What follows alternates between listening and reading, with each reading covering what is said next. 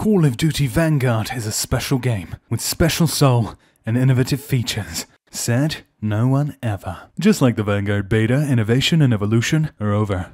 Despite being set in World War II, this game treats it as nothing more than a paint-over. But, in exchange for not conforming to the setting and hard innovation, this game launches with 20 maps, 16 of which are full-size main mode maps, which means that this game as a product strength is quantity over quality. What you doing? You got a year to develop, eh? In addition, each weapon through the evolved gunsmith system can now hold 10 customized attachment slots simultaneously, which greatly increases the depth upon which a player can build a playstyle. Yeah, gotta give it that, yeah. This is unfortunately where the hard innovation ends, and while the choices stand, it just sucks big time that they couldn't make more out of the setting. The appeal and form of the assaulting Wehrmacht and the Soviet, American, British, French, or related major national forces in the most historically prominent worldwide conflict, standing against them is a vestigial fashion of appeal most expressed in a World War II setting. But instead of capturing this unique setting opportunity, Big Daddy Activision and Sledgehammer Games, the little bitch, went instead with the generic hero character roster under the veil of a single special operations unit, comprising of soldiers of various nationalities donning their specific gear, which then entirely negates faction difference in both appearance and function, since the same character, the same nationality, and the same appearance and the same exact location of a butt-cheek wound appears in both teams and at all times. Which, of course, was done to conform to the modern warfare and Black Ops Cold War standards of monetization, and to integrate into Warzone and sell a ton of specific operator skins. Who would have thunk it? The sheer insane quantity of weapon attachments, up to 10 base game slots at the same time, allows, as in previous Call of Duties, for varied and asymmetric gameplay, increasing the game's depth and extending weapon functions in benefit and drawbacks to fuel a ton of gameplay variety. But man! With the presence of a metric load of fictional, synchronistic, or partially existing obscure attachments, such as laser red dot sights, yeah, square, drum magazines, alternate calibers, extended barrels, suppressors as stocks, and a Sturmgewehr 44, or other weapons, which, all to be fair, undoubtedly result in varied and diverse ways to tackle gunplay, strategy, and maneuverability, in combination with the fact that there's a lack of World War II intrinsic national factions, completely, makes you in no doubt and entirely validly question as to why this game is set in World War II. If the core facets in both feature and limitation that make this setting as special and beloved as it is, are completely disregarded in favor of tried and true same old, same old. It's quite crazy, Soldaten, and a matter that confounds deeply. But not really, since the developers would be hard-pressed to mass-sell a game whose gunplay depth was stripped down to stock weapons, in a franchise that has grown to rely on its strength to compete with its peers for interest and player retention, and is arcade and casual, one that will feel empty without this extension, and yes, worse to play. So, in simple terms, the only thing making Vanguard a World War II game are the visual resources, such as the setting and characters, as well as the base weapons, minus the fact not even a digested and expunged, mind you, Sea Sponge with an iron deficiency would run a stock gun, without the advantage of, artistically liberal attachments. Liberals! None of the previously mentioned factors special to the Second World War, national factions, period-limited weaponry, the pivotal role of newly advanced vehicles, and the context of battle are paid any attention to or included in a supposedly World War II shooter. If the developers instead chose to concede where they needed to with the vast customization of weapons, which constitutes gameplay depth, and not do so with the visual and context design, with national factions and their visual, audio, and perhaps some functional gameplay difference, the setting of choice would actually be justified and make sense. Why you choose to make World War II game without including things that make World War II setting special? Even with some gameplay concession, it acts only as skin, and so it does indeed. Even Modern Warfare, on whose engine and basis this game was made on, allows players to choose faction default soldiers, which differ from faction to faction. There's two.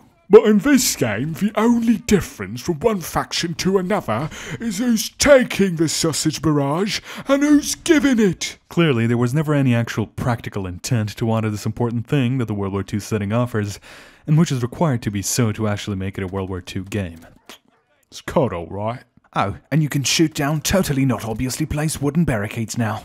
The weapon design in this game makes me wish that Sledgehammer went with the supposed leaked premise of a post-World War II alternate history game that could have possibly extended into the 1950s. They would address some of these concerns, and it would actually tackle new ground, in a unique setting with new opportunities, especially in a World War II game that lets the player equip 10 attachments.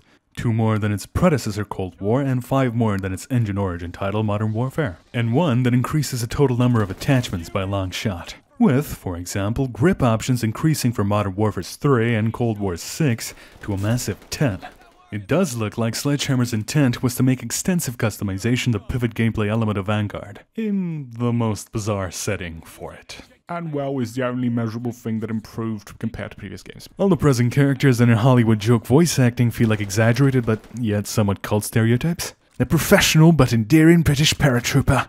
The on the field with fake accent Russian scout. A cocky over the top Aussie, yeah. Coffee pins! Dish served cold, but still tasty. Throwing grenade! Throwing a grenade. Think after you what? I've been dreaming about this moment. It would help if the soldiers in the insanely dense smoke-filled battlefield of war would actually sound like they're being shelled or shot at or the like. But that would require effort, and effort requires -5 social credit for the criticism of the main regime.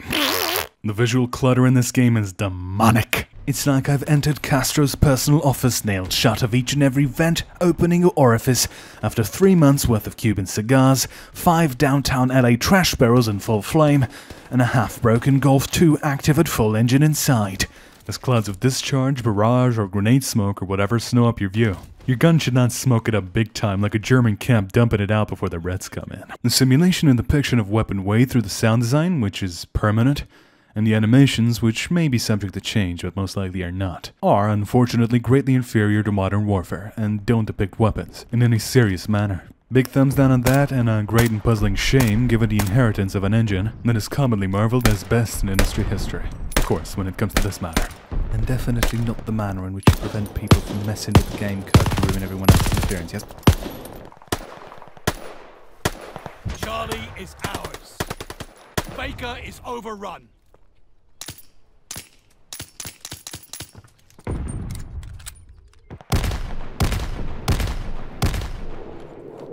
Hostile recon in the air. Spies in the sky. Baker is ours. Get the hell up already. That kinda sucks. It's like someone took a sledgehammer and smashed up the big good that it was into a lesser self. I'm honestly surprised at the massive quality downgrade and the failure to provide anything outstanding or new. Haha, JK, it's Call of Duty. This is the most generic Call of Duty game of the last 10 years. Before that, they actually broke new ground. It is the epitome of run-of-the-mill, the yearly sure-to-deliver cash cow with no pressure vector to innovate, and metric tons of casual buyers to hop right on the chugging train of, "Oh my buy that." In fact, due to the wars and integration, the purchase numbers and fat stacks will be way more plentiful, because the meta will shift to favor the new Vanguard weapons to get people to buy bundles in the game to power-level competitive guns. So what's there to expect? They didn't, and they won't. It's raining money. But then again, 20 maps, 40 weapons, you know, not a bad deal.